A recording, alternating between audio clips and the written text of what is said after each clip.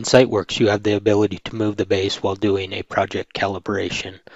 In order to do this, you need to first start by measuring 3 points and be within tolerance of these, and then you'll have that ability to choose the move base option.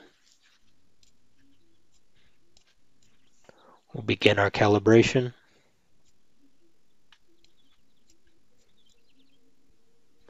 Now I only have 2 positions, so my site is not calibrated within tolerance yet. So if I select the move base option, I will get an error message.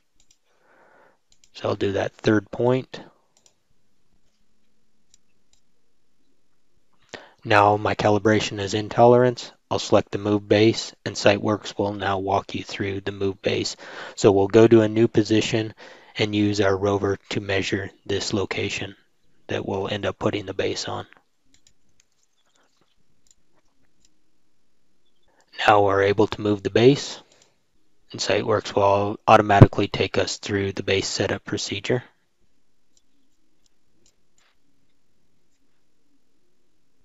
And you'll automatically see that the base name is what we typed in for that location. Now we'll reconnect our controller and proceed with the calibration. After reconnecting to the rover, we're brought back to the project calibration screen to resume, and we continue selecting control points. The new base location that we established has not been saved as a new control point. At the end of the calibration, you will have that option.